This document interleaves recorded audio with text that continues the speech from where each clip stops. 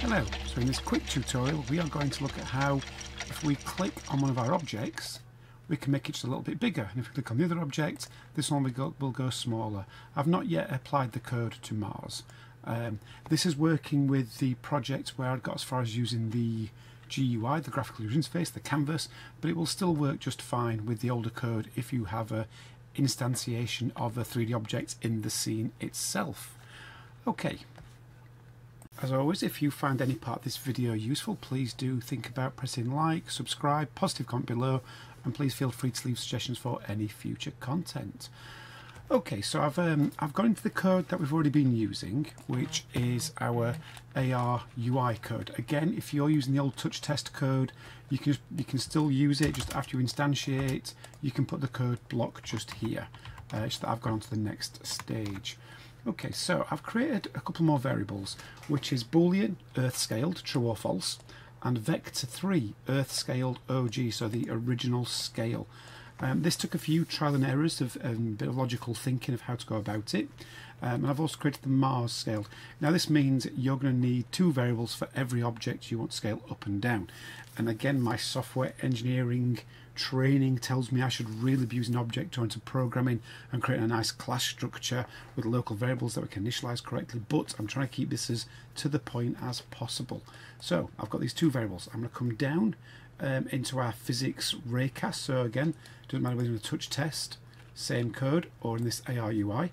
I've got the raycast. If I hit Earth, I want to scale it up.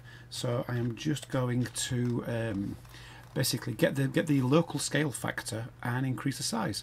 So if I just grab, how can I go about this? Okay, I'll just go straight in for the whole bit of code. I'm going to say, right, earth scaled equals true. I'm going to get the original scale of the object, because what I've found is if I click on my earth now, I'll just stop this for a moment. If I click on my earth down here, we can see the scale's already 0.3 and it starts to mess around a little bit. If I click on Mars, Mars is 0.23. So if I try to add something to the scale, it can sort of make it a lot bigger than you expect, because they're all proportional. It would have been much easier had I scaled these models in something like Blender first. So I've got earth scale equals true. I'm going to get the original scale is our current scale itself. Then I'm creating a new vector3 variable called scale, and I'm going to basically take the original scale and multiply it by 1.2. So it's basically going to increase the size by 20%. And then I'm going to say hit.transform, so this is the object we've obviously collided with, and transforms its local scale by this scale factor.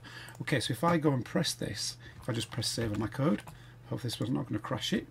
So I have to come back into Unity and wait for it to compile. So I'm in Unity. If I press play, hopefully this should show a part of it working. I'm not expecting this to fully work at this point.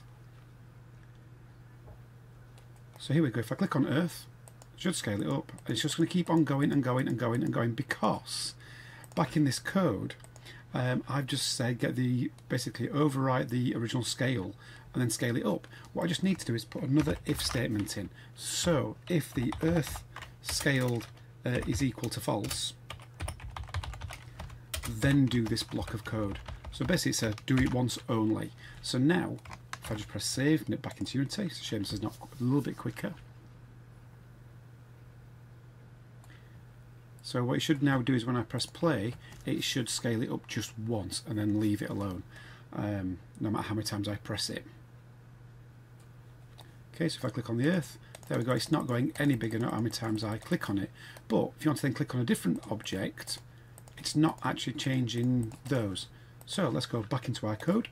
I'm just going to add an extra little bit now, whereas I'm just going to come to the, this is the if I've pressed on Earth. Well, what if I didn't press Earth? What if I clicked on something else? What if this raycast hits a different object? I'm just going to do another bit of a check. So if I'm just going to say, in fact, save him to type it all out in front of you. I'm just going to say if earth scaled equals true, watching for that missing bracket just there, that missing brace. So if it's true, if it has already been scaled, I want to scale it back down. Now this also means that this hit object could have now hit Mars, meaning I've no longer got direct access to change the transform scale unless I literally kept track in some form of list of all the objects in my scene, which I'm not doing. So I'm just going to have to do it a slightly different way, which is I'm going to have to get Unity to find the object. So I'm just going to create a temporary object. I'm going to find an object with the tag Earth. So it's really important to make sure that you don't have multiple objects called Earth, which I did earlier on by accident. I'd actually tagged this picture as Earth, so I've had to go and untag it. So if I did that in a previous tutorial accidentally, make sure that isn't tagged. It was just the name of it that was important. The name of the actual image, that was the important bit. Okay, so I've got the Earth. So if I find Earth, I then want to transform back to the original scale. So it's the same code as what I've used up here now. Transform the original scale, and then finally set our Earth scale back to false. And that should let us then scale it back down when I click somewhere else.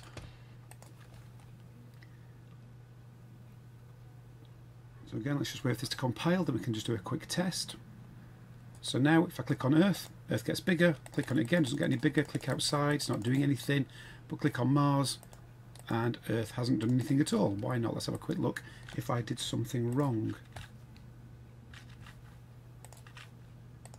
What did I do wrong? I forgot to press save. Just remember when we see the little star up there, the asterisk, it means if you've not pressed save. I forgot to press save, therefore when I came back into Unity it hadn't actually updated. Again, a very school child error there. So again, we'll have a quick test of this now and we should be seeing it working.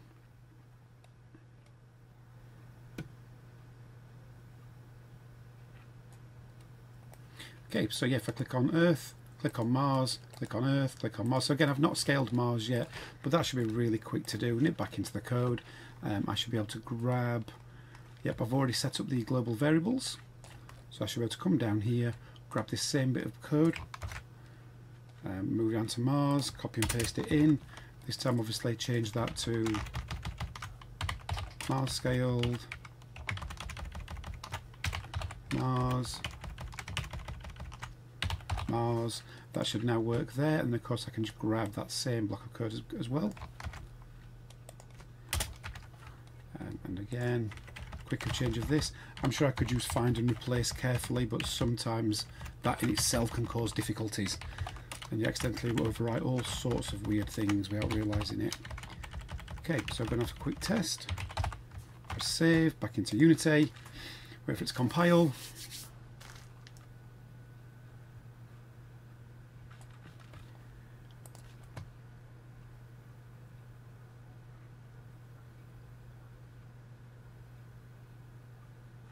Okay, so I've got Earth. Click somewhere else, nothing's happened, that's fine. Yep, that's fine too. Click on Mars. There we go, Earth's gone back smaller, Mars has got a little bit bigger. Click on Earth. Oops, Mars is getting bigger and bigger and bigger, so what bit did I miss out on? Let's have a quick look. There we go, same mistake as before. I click on my Earth, we can see it's not tagged, but Mars is tagged. So I'm just going to untag that, and then we should be back to working. It's just the fact that when I'm saying find object, it's find the very first thing that is tagged with the word Mars. So hopefully this should now work. Click on Earth, click on Mars, click on Earth. There we go, we can see we are jumping between sizes.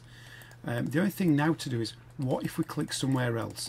I'm not going to fix that in today's code, just because we're going to have to change the structure of this, because the easiest way would be to get rid of all these if statements and use a case or select switch statement. I did try to just put it outside of this, that if it didn't collide with any raycast, then go through them all and reset to normal scale, but it ignored me. So clearly this is kind of working.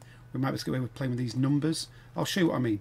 I was basically just going to put an else statement there. So else, and I can just sort of go, if it's not clicked anything, then loop through and look for all objects that could have that. So for example, I could just sort of say that. So else, I could grab the Earth one. Again, this is very clumsy code, by the way. I would much rather use lists and things.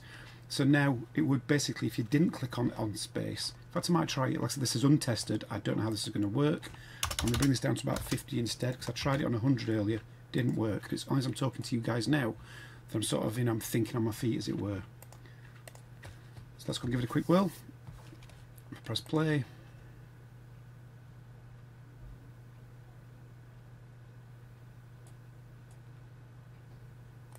So again, I'm going to click on Earth, click on Mars, that's still working, that's fine. Always quick test for everything else. If I just press into, oh, do that. Oh, excellent, that worked that time. Where it didn't work earlier, I'd left that number at 100, and I'm just thinking it was still obviously colliding with something.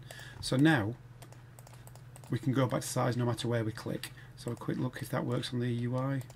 Okay, so it is also affected by the UI clicking. So maybe that's not an ideal bit of code, but it's enough for you to get yours scaling if that's what you want to do. And again, this came from a subscriber request, so if you have a request, please do leave comments below. Again, please like, please subscribe, and I'll see you in the next video.